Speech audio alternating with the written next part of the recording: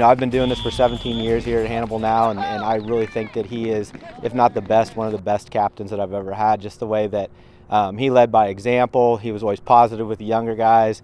Never got too hard on anybody, but also tried to push the other guys to do the best they could. I remember coming in as a young guy, and we had a lot of good players and a lot of good leaders, and I looked up to them a lot.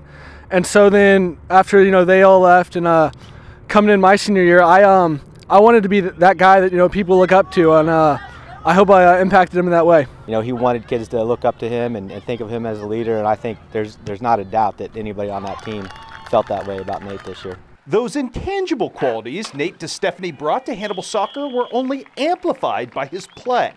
The Pirates senior is a two-time All-Conference selectee who led his team in his senior year with 16 assists and 26 goals, 10 of which were of the game-winning variety. I just want to win. I'm competitive, and I'll do whatever it takes. If it's at the end of the game, we work hard all season to have energy to finish games off at the end like that. So it's nice when it happens.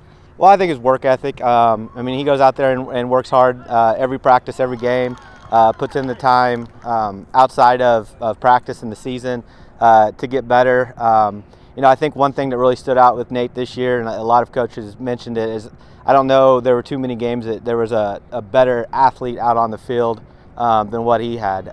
Just his size, his speed, and strength that I think he really developed over this past year made him really tough up top for us. That same athleticism translated well for Nate to the tennis courts. All sports that I've done here have kind of evolved me into who I have become today, and tennis is more diverse than other sports, and they've had great coaches like Catalpa and Hill make me the person I am today.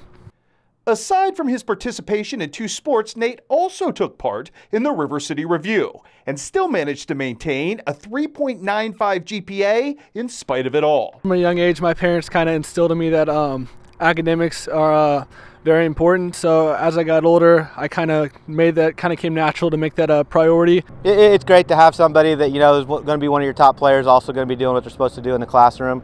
And I think that when you have that out of a guy like him, the younger guys, especially the younger guys, are going to see that they need to take care of stuff in the classroom as well. And for his next act, Nate Destefane will follow a familiar family path, albeit starting his college journey in much warmer climes. I've always just kind of wanted to go into business. It's always been something that I've just wanted to do, and so I'll go. I think I'm gonna go to the University of Arizona next fall.